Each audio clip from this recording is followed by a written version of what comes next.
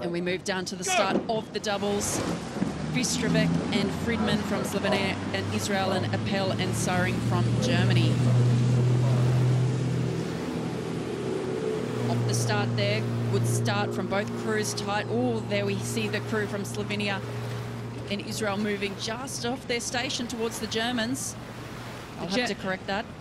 Germans off at 40, and the Slovenian and Israeli crew off at 41. And we move to the live shots here at Fawley, and it is very tight between these two crews. The Germans probably just sitting down off the crew from Slovenia and Israel. They've settled now, this German crew settled down, rating 34 now. Trying to stay in contention. Both laying there, and you can see them looking across, just keeping the measure of each other.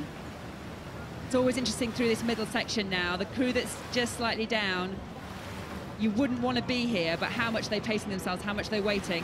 But it's looking tidy in that Slovenian-Israeli double as well.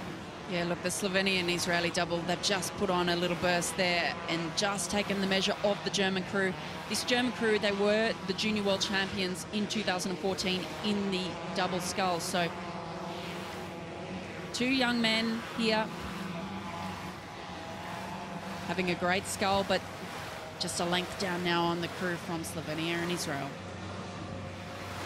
I don't have it, but I quite like the story. I would quite like to know the story of how we have got a double here with Slovenia and Israel. I don't have that. We have the history of the two athletes, but how they, I mean, I do know that they have both tried and failed to qualify for Rio. So we have a lot of that here at this regatta. You know, the athletes that they train and trial all year, trying to make it through, and at the last chance they don't quite make it for selection for Rio, and they're coming here to use their training, but they've trained 3 times a day all year, and they want to use it for something, and goodness, they're using it there now.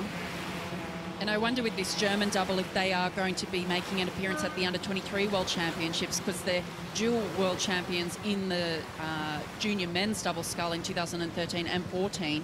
They both rode in the Under-23s at the World Championships last year, but they rode in the single and the quad. So I wonder if the reformation of a double, if we will see them in Rotterdam later in the year. There are quite a number of Under-23 international representative crews here. We'll be seeing a few more in the coming races, but given that the Under-23 and Junior World Championships are so late this year, they're after the Olympics in the last week of August, we're seeing a number of crews using this as a really good opportunity to get some quality racing in, and they have really met their match here in this combination from Slovenia and Israel, who are now starting to walk away with the lead. Yeah, it looks like, you rarely see it at Henley actually, but it does look like German double have just given up a little bit. They've dropped their rating down to 31, where this Israeli-Slovenian double, they're still up at 34, 35, even though they're well ahead and absolutely powering it down. Quite, you know, they're really working it hard, even though they're through this section, and they are struggling. I think maybe they haven't dropped it down, they're just kind of a bit tired, and I think they really fought hard to stay in contention through the middle of that race.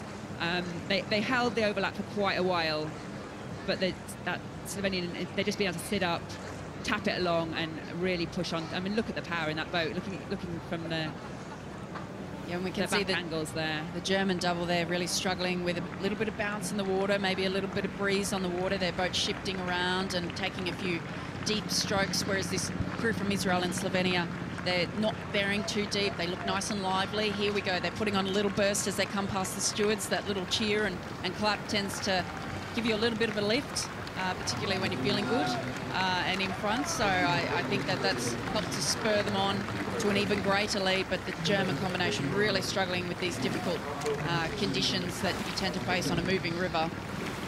So great for these athletes here, trained all year, failed in the last chance to qualify for Rio. Let's hope they get something, I mean, they get something good out of this regatta, and that's a beautiful combination there. And as we come down to the line now, in the doubles, it will be Fistravec and Fridman from Slovenia and Israel, just ahead of the junior world champions from Germany, Appel and Syring.